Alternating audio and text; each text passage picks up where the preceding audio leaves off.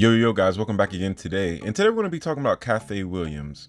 Cathay Williams was born a slave in 1844 and was the first African American woman who served as a soldier in the U.S. Army. Williams was also the only documented Afro-American woman in the 1800s in the U.S. Army. Born in Independence, Missouri, Williams was born to a mother that was enslaved and a free man, which was her father. Williams would work as a house slave on the Johnson plantation. In 1861, the Union would occupy the area, and Williams had limited freedom. Slaves would be forced to work for the Union Army and were property due to war. She would go on to work as a washer and cook for the Union Army in 1861. Remaining as a civilian servant throughout the Civil War, she would serve in many different states while her life was constantly on the line. Some states she would serve in were Louisiana, Georgia, and Arkansas.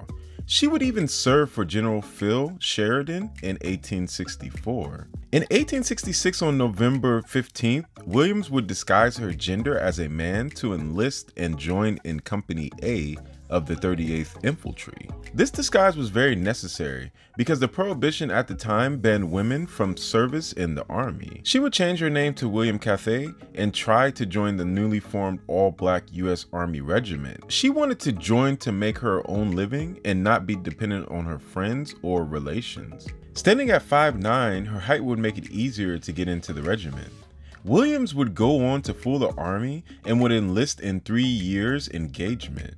The only people in the newly formed all-black regiment that knew her gender were her cousin and friend, who both enlisted in the new regiment as well. During Williams' army career, she would march with the 38th Infantry 500 miles to Fort Harker, Kansas, and then to Fort Union in the New Mexico territory. Months after the journey, she would march on foot 400 more miles to Fort Cumming and to Fort Bayard in the New Mexico territory. The infantry would arrive and protect immigrants and miners from Apache Indian attacks. The army was not an easy road, especially for African Americans. The 38th Infantry usually received lower quality weapons, less resources, and overall bad treatment in the army. Nevertheless, the army was an attractive organization for freed slaves whose employment opportunities post-war were very limited. In the army, they would receive regular meals, beds, medical care, and paychecks. Marching was everyday life for a soldier, and the 38th Infantry would march from central Kansas across the rivers, plains, deserts, mountains, and hostile Indian territory in Oklahoma. These campaigns would put extreme toll on the body, and Williams hid her gender as well all the time. Williams would eat with men, sleep beside them, and joke with them. Williams was also the first and only woman Buffalo Soldier.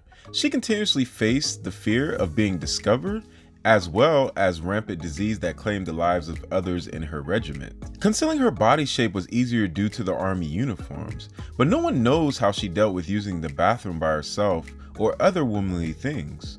Williams' career would be cut short due to smallpox, marching, and heat sicknesses. 4 occasions of being hospitalized would be the cause. The last hospital visit would be the undoing of her army career. In 1868, a post surgeon at Fort Bayard found out that Williams was a woman during her hospitalization. The post surgeon would inform the post commander, and Williams would be discharged from the army. Many men in her regiment were also mad at her for lying, and some even acted bad towards her. Her days of being part of the 38th Infantry and the infantry becoming part of the legendary Buffalo Soldiers were all over. Escorting vulnerable wagon trains, mapping territory, protecting settlers, fighting, and protecting forts would all be a thing of the past. Williams would drift from place to place for a while before she moved to Fort Union in New Mexico territory to work as a cook.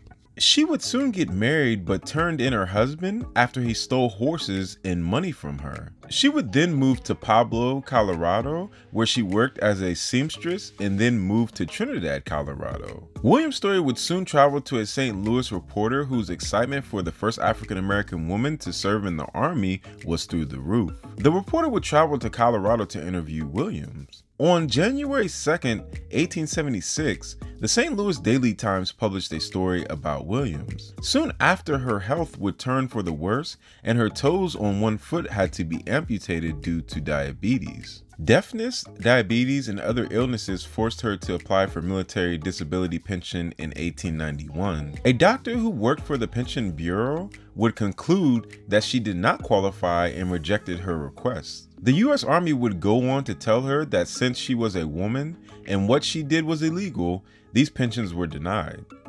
The U.S. Army also stated that no such pension existed. Williams would die around 1893, but her exact death date is unknown. She is honored at the Richard Allen Cultural Center. So yo guys, today we learned about another black woman, a very strong black woman that was part of the Army in the United States. Please like and subscribe and turn on the bell notification right next to the subscription button so you will always get all my videos, and like me on all my social medias, which are Afric Network, which is Snapchat, Instagram, Twitter, SoundCloud, and Facebook. Guys, each one teach one, always love each other, always trying to learn from each other, and until next time, peace, one love.